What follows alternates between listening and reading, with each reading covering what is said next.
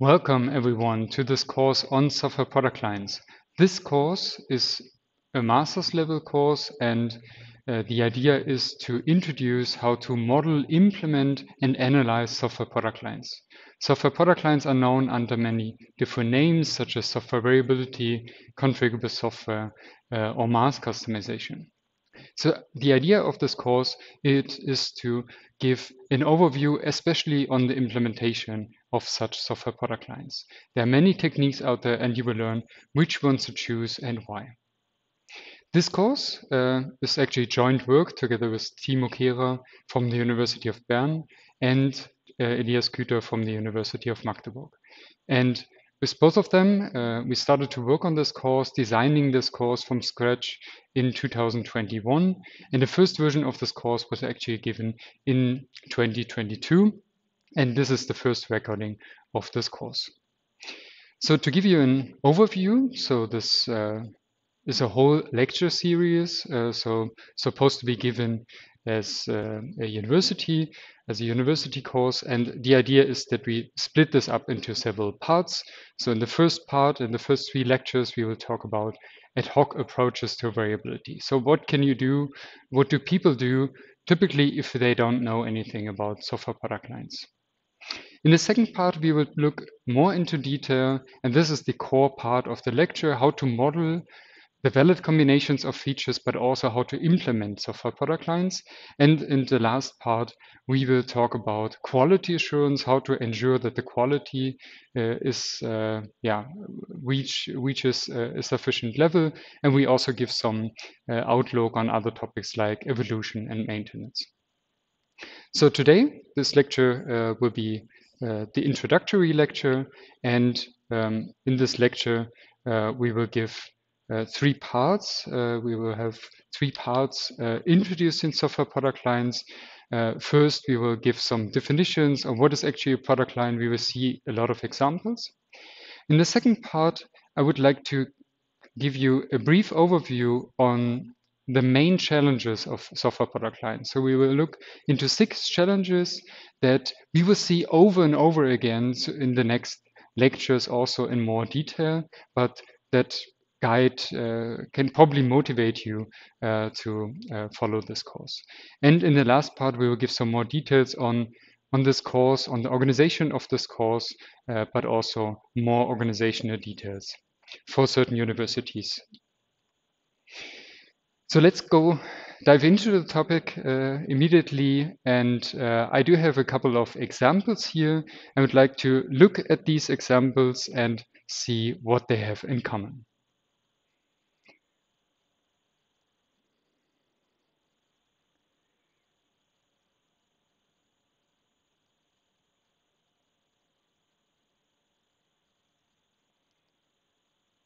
So maybe it's not that easy for you to see what they have in common because they are from so different areas. There is something about products here, about different kinds of products, but what they all have in common is the idea of customization. So these shoes are medical shoes that are designed for a particular person, that are actually customized for this one person and not a mass product that you can buy in a store. Then we have the Eiffel Tower, there's only one such Eiffel Tower. I mean, there are smaller pieces in gift shops, but other than that, it's just the original. So it was designed and planned to be this one monument over there. When it comes to clothes, there's typically only one point in time when people have customization of clothes, and that's for a wedding, when the wedding dress is actually customized to fit perfectly. And then we see an early bicycle or kind of bicycle, and this bicycle was actually there's just one piece that was built. It was customized for a particular person. It cannot even be people with a different size, for instance, cannot ride this bicycle. So what these examples have in common is that we have a labor-intensive production. We have highly individual goods. We see customization also in other examples. So this is one example of an elevator. So an elevator might have from the outside, right? Before you get into the elevator, you might have two buttons to press. You might have one button to press and you cannot decide which direction. You might also have some visual feedback when it is pressed. Um, we might have a keyhole indicating that there are certain floors that are otherwise not reachable without a key, or you might even have a floor display giving you more details on the floors. So these elevators are not only customized for particular situations from the outside, but also from the inside. So for instance, in this elevator, there's no button to actually close the doors. And there are some rumors that even if there's a button to close the doors, it's probably not doing anything. Here we have an example where we have two keyholes, so there are probably two different security levels or two different levels that cannot be reached by means of this elevator. Or we have a key card, so this is a very frequent example that you would see in hotels. Or we might have a very useful feature actually. So once you press and activate a certain floor, you can deactivate it by doing a double click basically, right? So by pressing the button twice afterwards. So make sure that you, before you do this, what I did in this elevator to check that this feature is actually available.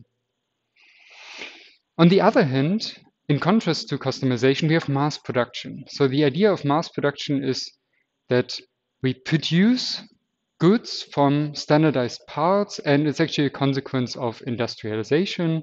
The idea and the goal was to improve the productivity with respect to like handcrafting or customization. So we have reduced costs, we have improved quality. So where does the improved quality comes from is that we have standardized parts. So companies can build these standardized components and focus on these components only. But we have almost no individualism in mass production.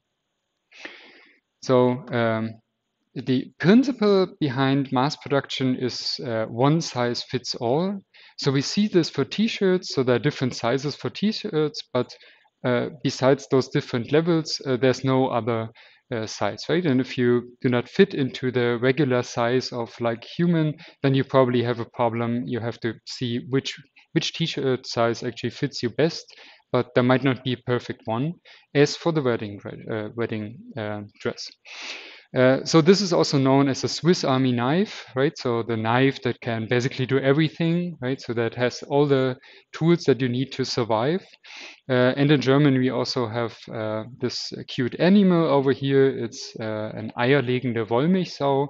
And this animal is supposed to give you all the things that you need.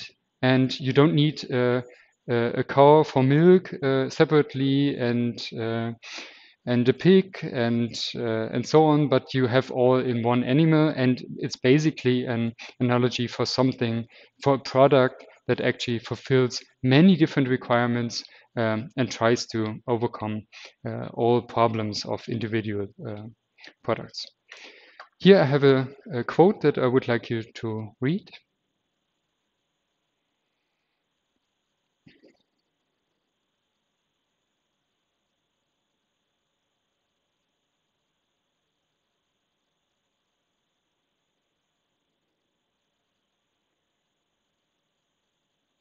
So this quote is is written in a book by Sven Apel and others. And in their book on software product lines, they give this more or less subjective idea of that, like we typically have like buggy software when it comes to office software, for instance, and but still there are things in there like that software is complex, that it is slow, that is buggy, that we see all over the place.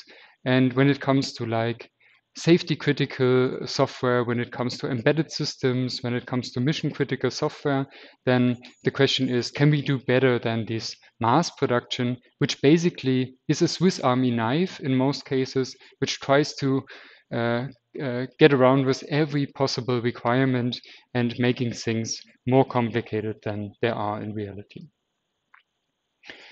So now when it comes to cars, they're actually kind of mass produced, right? So there are many cars out there that are produced comparably low prices compared to what is actually needed to build a car, right? So a single person cannot build a car, and even like if you have 100 people, they cannot build a car. But the interesting insight from the automotive industry, and we've heard this from several companies, is that about every second car is unique. So actually, it's not really mass production here, but it's a mixture of mass production and customization.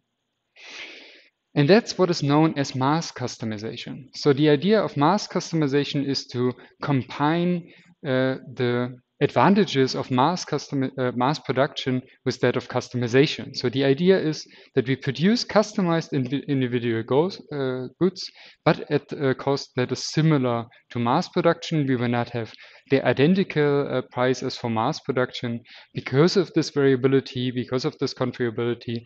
And we see one example here. So we've seen cars before, but this is another view. This is kind of the view before it's produced. You can configure your car. So this is the Toyota configurator, and you can choose your wheels, and you can also choose this small dot that is in the middle of the wheel. So we have really fine-grained customization going on for cars. But of course, this needs to be also um, realized, right? So this is kind of the marketing perspective, but this also needs to be realized technically. And this is fundamental to car production, this customization. So at every single step, customization is going on, and mostly the cars are not identical that leave the factory. So actually in the lecture, we will also look at this configuration perspective, but also on this production, but then more on software. But there are many domains where mass customization is actually applied, like you can configure your bike, computer, some electronics, even like tools, medical tools, clothing, food, or even financial services. But the question is, how about software, right? So we want to talk about software product lines in this course. So when it comes to mass customization, let's first look on what does customization mean for software. And this is actually the standard process of developing software. So when it comes to waterfall model, V model, Scrum, or other techniques, then you're typically producing software that is customized for a particular customer. So you can use this from scratch for every customer, but of course this will not scale very well. Then we have mass production, and we can use the same techniques like waterfall model or Scrum for this, where standard software is developed once for millions or even billions of users. So one of the mobile apps that is most installed on devices, manually installed by humans, is, for instance, the WhatsApp messages. There are other apps out there, and it's interesting that like already about half of the people on the world are actually using certain apps in the Android market space. Then we have mass customization, and when it comes to software, we will talk about software product lines, right? So this is the more common term. If you look into other areas than software, then it's more often called mass customization or product line. But here we will talk about software. So why do we want to have software product lines? We might have resource limitations. Right? So if you think of embedded systems, like in these cars, we have a lot of embedded systems, ECUs, that have strict limitations on memory performance, on energy consumption. We might even have different hardware, and this hardware obviously comes from the differences in the cars itself, but we also have differences in other domains, like sensor networks or something like this. We might have different hardware that we want to support depending on the resource consumption of the software. We might have different laws. So if you configure a car, it typically depends on the country in which you configure the car, what kind of car is actually delivered to you. And it might be the same hardware, but different software used, or it might be the same software, but a different hardware used. So there are differences depending on the laws in the different countries. And the overall goal of software product lines is to avoid expensive customization. So we do not want to start from scratch again for different customers. And the question is, how is such software developed? And the question is, how is software developed in general? And I would like to point you to the project cartoon first. This is the project cartoon is something that every software engineer should know about. And as software is actually hard to visualize, we will look at these swings. So first of all, we have the vision of the customer. So the customer explains the swing he wants, right? So this looks a bit weird, like you've probably seen other swings out there. And then we have the project manager. So the project manager understands something about the swing, but probably not everything correctly and not everything how the customer intended it. And then we have the analyst, right? So that they start to design the software, they start to think about this, and then they will find out, okay, the swing can actually not move, right? So we need to change this, even if it's not very happy for the tree in this case. And then we have an implementation. The implementation probably has other drawbacks, maybe also with respect to functional working. Then we have what the beta testers received. Then we have how it is supported, the software. And in the end, there's actually a product that the customer actually needed, right? So it's not necessarily the same as the customer envisioned in the first place, because even the customer learns during the process, during software development. So what you can see from this picture, this is actually about requirements and about the final product, about the ideal product, right? So if the software project fails, then the product will probably not look like this. But if the project is successful, then it will look like this. And all the steps in between are actually known as the software lifecycle, right? So we have analysis, design, implementation, testing, and maintenance. And why I need to tell you all this is we want to talk about software product lines and how they fit into this whole process, how they fit into the software lifecycle. And before we can define a software product line, we need to define what is a feature. So I have one example here for you. This is an XKCD, and I will give you some time to have a look at the image.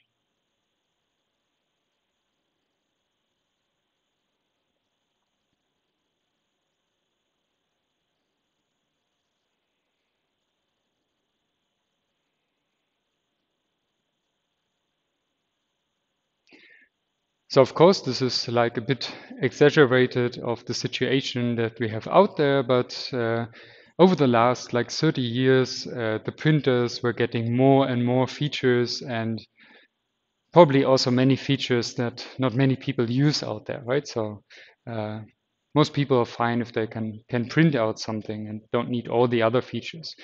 And of course, this already indicates this example that there might be some features that are not useful together, right? So why to notarize a document if you throw it into the trash anyway? So this is one example, like printer product lines. In printers, we have features like printing, copy, fax, which is probably no one else in the world is using it except people in Germany. What is a feature? A feature is a characteristic or end-user visible behavior of a software system. So for this printer, in this visualization, we even see the features by these small icons on front of the printer. Of course, this visibility of the behavior might be more subtle for a certain product, so we might need to play around with the product. So for instance, for the elevator I've shown you, you need to actually interact with it to see whether a double click is supported in the elevator to deactivate a selection. So what is a feature in a product line? I will give you some time to read this definition.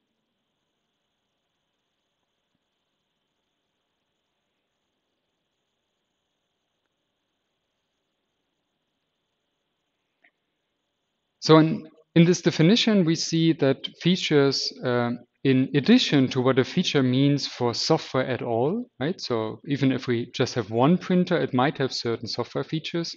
A feature in a product line has a particular meaning. a particular additional meaning to a feature in general. And a feature is actually used to understand, to communicate what are the differences between different products of a product line. And this communication is done by different stakeholders, so all the people that are involved in the software process, but also users of the later software. And the interesting part, which brings us back to the software lifecycle, is that features are actually used to guide you through this whole software lifecycle. So imagine that there's a certain bug with a certain feature, right? So it might be a new feature, so it might be buggy. We need to find that implementation of the feature, then we need to test it, or we might need to maintain it later on. And you see this is crossing through the whole life cycle, and we need to think about features in terms of features when developing these product lines. So what is a product? Let's look at it from another perspective. A product of a product line is specified by a valid feature selection, which is a subset of the features of the product line. And a feature selection is valid if and only fulfills all feature dependencies. So not all the features can be combined in practice, right? So we have some features which cannot be used together. So in the elevator example, we've had either you have like two buttons that you can press, or you have one button, but you cannot have like one and two buttons at the same time. So some note on terminology that we use in this course. So in this course, we will basically use the terms synonymously product variant, and variant. A software product is a product that consists only of software, or a certain amount of software at least. And software is actually more than a program, right? A software can also consist of requirements, models, design documents, the actual source code, which is also different from the program. We might have some tests or documentation. So software is more than a program, but still in this course, we will mostly focus on how to implement the source code to understand how to make those product lines and these ideas work. So we have one example here. This is a product map that you can see at the Eclipse website. Eclipse is an IDE for an integrated development environment for developing software. You probably all know integrated development environments. So Eclipse is just one of many others like IntelliJ, NetBeans, and others, Visual Studio. And we can see here in this product map that we have certain products and we have certain features. And you see that certain features are actually in some of the products and not in others, right? So for instance, the Java development tools are in the JDT version, but they're not in the CDT version of Eclipse. So what we can see here in these columns are products. Products are actually distinguished by means of a selection of the features. And in some later lectures, we will also distinguish between the features that are selected and what needs to be done to realize that product. So when it comes to software product lines, we typically have to think of a domain. So a domain is an area of knowledge that is scoped to maximize the satisfaction of the requirements of its stakeholders. What does it mean? It means that you cannot build a product line out of products that are very different from each other. So it wouldn't make sense to have a product line of a car and a printer and an integrated development environment, right? You will not have much reuse among those very different products. So the idea of a domain is to think about what is the area of expertise that you have in a company or in a software community, and then to scope this and think of what is in scope. So what is this product really for, and what is not in scope? So the domain is not only about like these economical ideas of like how to scope, which requirements are in the domain and which not, but it's also about concepts and terminology to understand this domain. So practitioners in that area will actually need certain vocabulary, certain notations to understand this domain and to also communicate with each other which features are in there and so on. And it includes some knowledge how to build software systems or parts of software systems in that area. So a domain is actually more than just like a set of requirements that could be fulfilled, but it's actually also about the knowledge how to build successful products for cars or for printers or for integrated development environments, but probably not experts that will do all of them. So now we come to features of a domain, right? So we talked about features in general, software features, about features in a product line. And of course, a domain has also features, and a feature is basically a domain abstraction. So when I tell you that there are printers that can copy and others that cannot copy, or some that can scan, then you already have a rough idea, even though not all of you are professional developers of printers, right? So this is a domain abstraction. I will give you just a brief phrase or something like this, or a couple of words, and you have some imagination of what is going on, what is behind this domain abstraction. The identification of features in a domain, of course, requires a lot of domain expertise. So no one will be able to like produce printers that has never produced printers before, just and think about the features. So it requires a lot of domain expertise to identify what are the relevant features. And later we will also see how to select features from a domain for a particular product line. So now we can come to a definition of a software product line. I will give you a short moment to read this definition.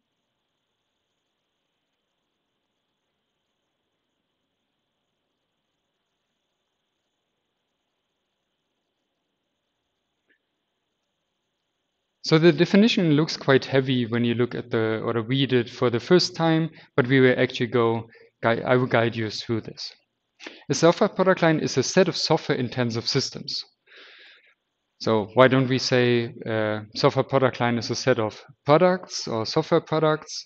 Because it might be that these systems are actually not only made of software, but there might be also some hardware, but at least they are software intensive, right? So the software is actually playing a major role during the production of these systems.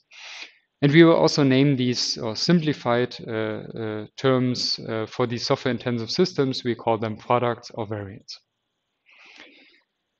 These products share a common managed set of features, and while we have these features, right, so we make a selection of features from a domain, it doesn't mean that every product has all the features, but this common means that there's a set of features that is common to the product line, and there are certain products that share those features. And the set will also be managed, but we will later on have a certain lecture on how to manage this set of features. We want to satisfy the specific needs of a particular market segment or mission, and this is about the domain, right? So the domain gives you more information about what is actually the market segment that you are addressing with these products, where you want to earn money or develop software for free if it's open source. And these products are also developed from a common set of core assets and in a way that is actually predefined, right? So we are not taking core assets together in an ad hoc manner, but rather in a pre-described way. You envision how these core assets will be used later on. And this is about planned structured reuse. And we will also see about different flavors of this kind of reuse and some that are more unstructured, for instance. So this gives us the last slide in this video. This is a definition for product line engineering. Software product line engineering is a paradigm to develop software applications, software-intensive systems, and software products using software platforms and mass customization. And the promises that we have from software product lines are we have tailor-made products, we have reduced costs, we have improved quality because parts are actually reused across products, and we have a reduced time to market. So if you think of like the car example, if you would order a car and it would take 5 years to develop it, you're probably not interested in this car anymore after 5 years. So we also want to reduce the time to develop these cars. And to understand the idea more closely, it's basically about the number of products that we have in the system. So for certain areas, or the idea is once you are in single system development, you will have a certain effort when developing uh, these uh, these systems. And the idea is we want to have a reduced effort at some point in time. But what we need for to make this work is we have some upfront investment. And at a certain point in time, these development of a product line may actually be worse. And of course, this varies across different products that you have about their commonalities and differences. And it could also be feasible that in certain cases, a product line is already feasible for 2 products, but certainly not for 1 product. So then we have single system engineering, and this is about the classical software development that is considered as product line engineering, that is not considered as product line engineering, right? When we build a single product and do not think about other products at the same time. So sometimes we need this term to distinguish product line engineering from other engineering methods. So to wrap up this part of the lecture, we've learned that mass customization is actually a combination of mass production and customization. We have defined and given examples for features, products, and domains. We defined the term software product line, which actually incorporates features and products and domains, and how these are actually developed with structured reuse, and product engineering as the more of an engineering method behind software product lines. There's some further readings. We have some literature pointers, for instance, in the book by Sven Appel and others. And now you could take some time to think about further examples. What are examples of product lines that you know of? And think about what is a feature in that product line? What is a product? What is a domain? What is the difference between domain and product line? And then you could think of whether these product lines are actually, do they have a relation to software or not? And then you can come back for the next part of the lecture. See you later.